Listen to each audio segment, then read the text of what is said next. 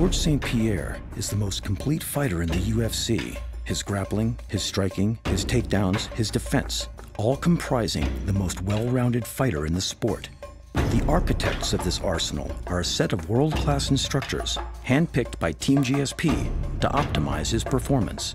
Though his opponent is a world-class wrestler, perhaps the most daunting aspect of St-Pierre's title defense is the dangerous stand-up game of Johnny Hendricks. So for the third consecutive fight, he's enlisted a pair of Muay Thai experts and flown them halfway around the world to strategize the most dangerous challenge of his career. Their names are Yod and Lam.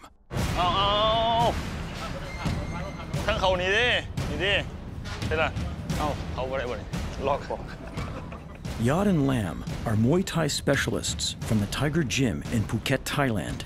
The two bring over 1,000 fights of experience. Yod is one of the world's foremost Muay Thai trainers, and Lam, a world champion.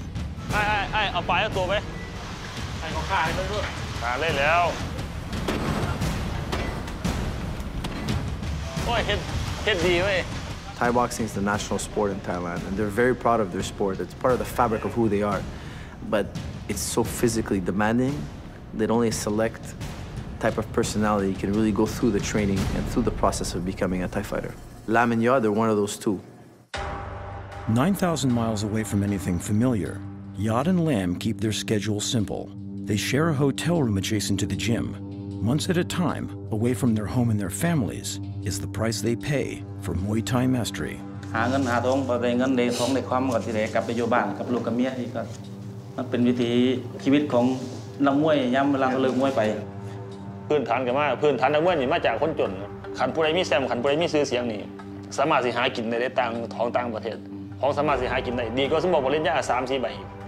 Their duties extend beyond the gym. In or out of the octagon, they constantly seek an edge.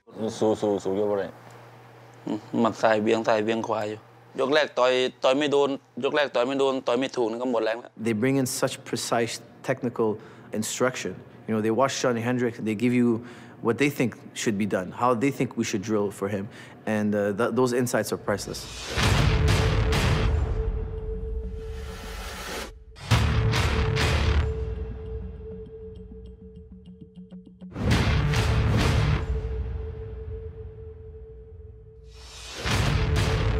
The most important asset the duo provides is security.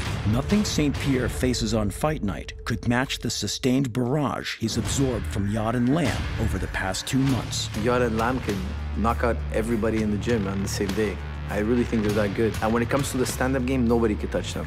And you see they have such a calm, serene, zen-like approach to training. And when you have a cool head there, taking care of business for you, it makes you confident because they've done it so many times.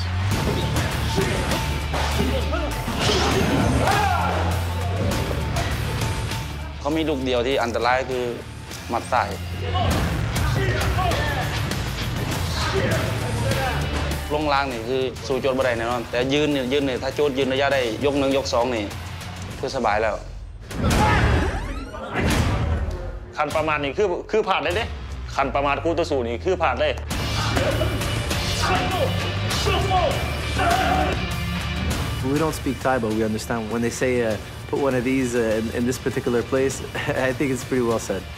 It's martial art. It's the same language. It's a universal language. We speak it